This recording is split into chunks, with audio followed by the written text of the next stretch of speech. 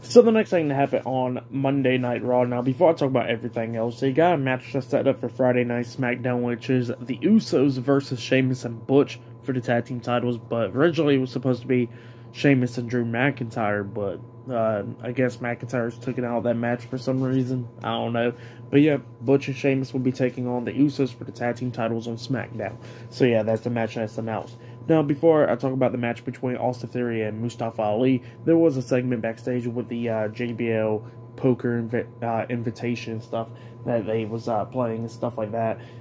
We see Baron Corbin kind of getting into it with Dexter Lumis, talking about, I want to send you back to like the Looney House and all that stuff, and you know, Dexter Lumis pulls out axe and stuff and lays on the table. So yeah, we're gonna be seeing what's going on with that.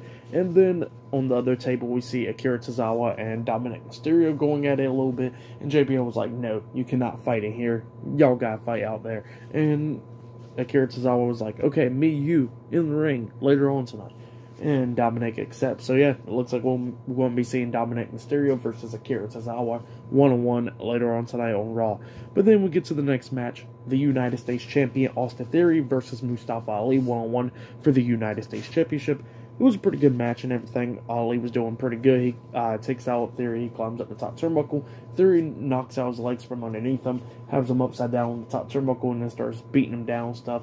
And then Ziggler comes up, hitting a super kick onto Austin Theory, laying him out, and yeah, it caused a disqualification. Austin Theory defeated Mustafa Ali by DQ. He retains the United States Championship, and then Dolph Ziggler and Mustafa Ali starts going at it a little bit, pushing each other and stuff, because Ali's obviously mad and stuff.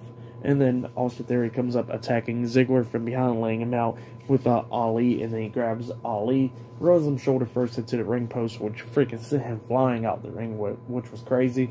And then Austin Theory picks up Ziggler, puts him on his shoulders, and hits A-Town down onto Dolph Ziggler, laying him out. So yeah, that's what happened there. Pretty good stuff, but for that match, I'll give it 2 stars. That's what I'll give it. It was an okay match and stuff up until it ended in DQ. But I can kind of see like a fatal 5-way now with Ziggler, Ali, Theory, Rollins, Lashley. I can see that happening now. So yeah, that's where they'll probably go to.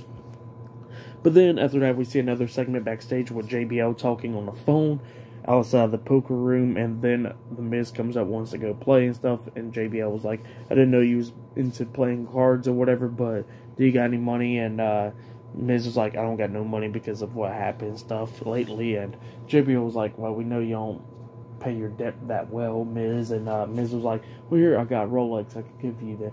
And JBL starts looking at the Rolex. He goes like, "Is that fake?" And Miz was like, "No." And then he walks away. So yeah, that's what happened there. Pretty funny stuff. But yeah, I will see you guys later until the next thing that happens on Monday Night Raw. See you guys later until then.